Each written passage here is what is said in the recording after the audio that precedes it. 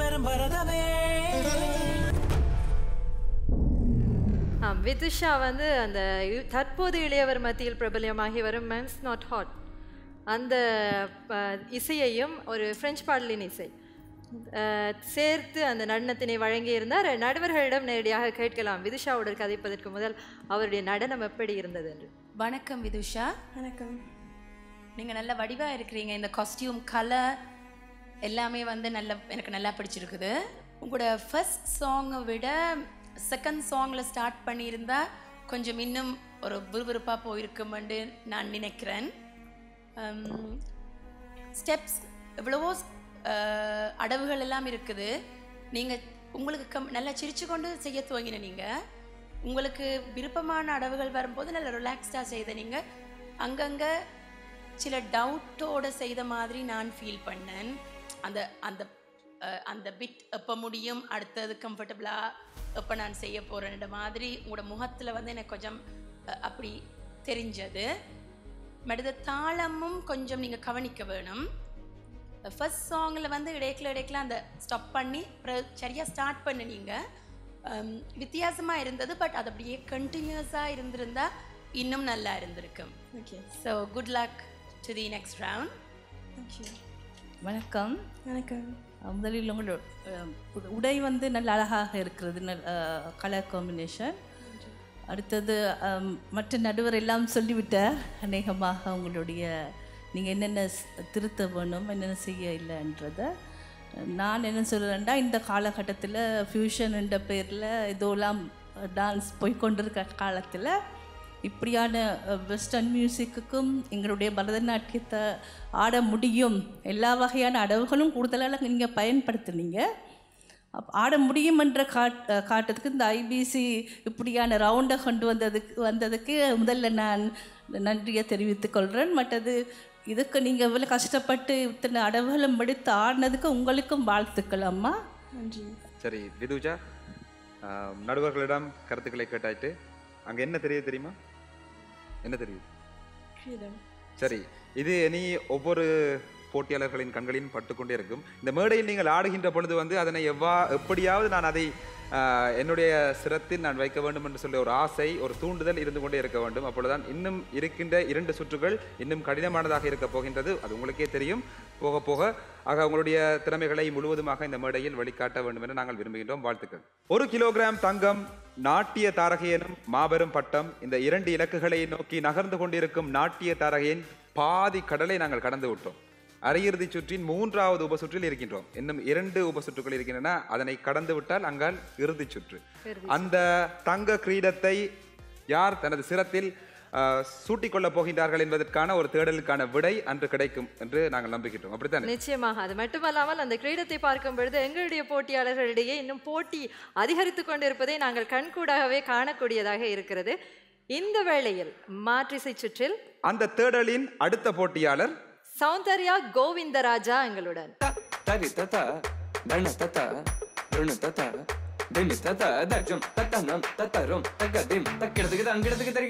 வணக்கம் சௌந்தர்யா. வணக்கம். அதே சிரித்த முகம், ஆனால் மாற்றிசை சுற்று என்ற சுற்றுத்தான் வித்தியாசம். சௌந்தர்யா அதே போல அப்படியே சிரித்த முகத்துடனே வந்து நின்றிருக்கிறார். சௌந்தர்யா முதல் சுற்றுகளில் இருந்து இன்று வரை அப்படியே தான் இருக்கின்றார். சௌந்தர்யா முகத்துல கோபத்தை வர வைக்கலாம்னு முகந்தனும் ட்ரை பண்றார். பார்க்கலாம். இப்படியே சிரிச்ச முகத்தோட சந்தோஷமாவே இருங்க எப்பயுமே. மேடை உங்களுக்கானது. வாழ்த்துக்கள். அப்படியே அந்த கிரீடத்தையும் ஒருக்கா பார்த்துக்கொள்ளுங்க. சரியா?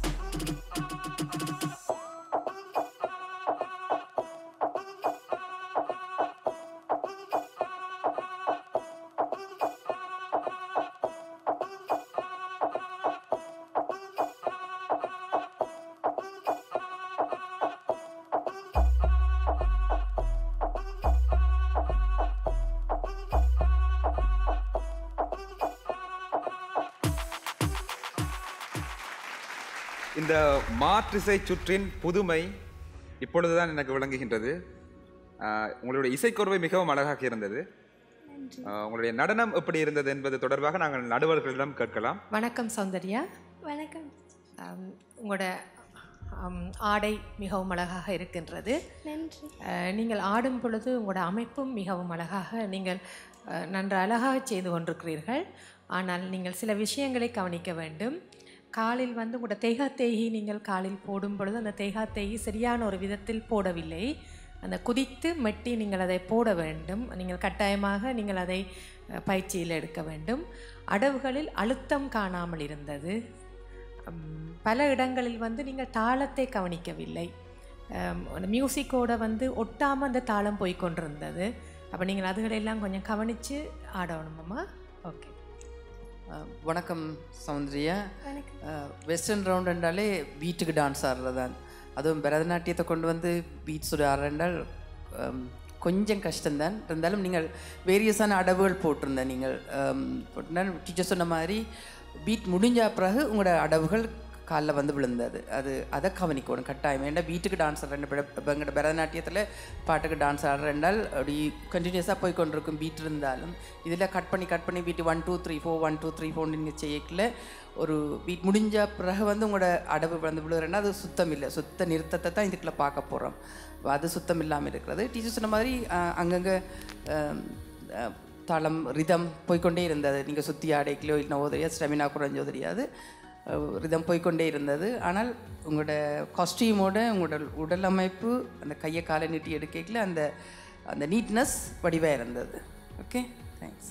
நடுவர்களுக்கு நன்றியை தெரிவித்துக் கொண்டு சௌந்தர்யா, நீங்கள் எந்த நாட்டிலிருந்து வாரீங்க? ஃப்ரான்ஸில் வணக்கம் சொல்வது போன்ஜூ. நன்றி. மெர்சி. இப்போ நடுவர்களுக்கு ஒரு நன்றி சொல்லாமா? Mercy beaucoup.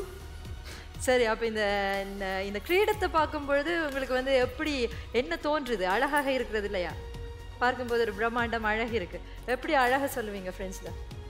எப்படி இதை வர்ணிங்க பார்க்கலாம் ஃப்ரெண்ட்ஸில். Si une très belle couronne.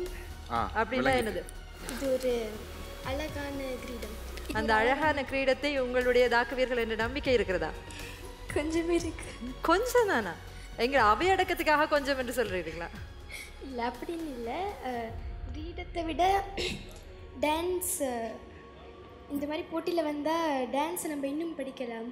அதுக்காக தான் அழகான அந்த சிந்தனைக்கு எங்களுடைய கைதட்டுக்கு. இந்த சின்ன வயதில் இப்படி ஒரு ஞானம் கிடைத்திருப்பது வந்து மிகப்பெரிய ஒரு விடயம். இந்த மேடை தான் உங்களுக்கான பரிசு. இத்தனை பார்வையாளர்கள், இத்தனை நடுவர்கள் மத்தியில் அவர்களுடைய கருத்துக்களை கேட்டு இன்னும் உங்களை நீங்கள் பலப்படுத்திக் கொள்வதற்கு இது ஒரு வாய்ப்பு.